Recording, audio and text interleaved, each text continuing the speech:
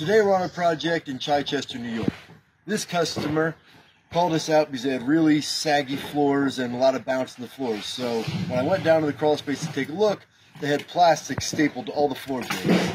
And condensation and moisture had gotten in the plastic and rotted out almost every single floor joist in the entire home.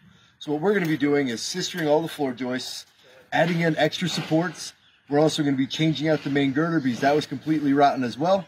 And we're going to be installing 3 inches of closed cell spray foam in the rim joist in order to help with some energy efficiency. And finally, ending the project by adding in dehumidification. It was strongly suggested for us to do a 20 mil thick vapor barrier called Clean Space over top of the floor.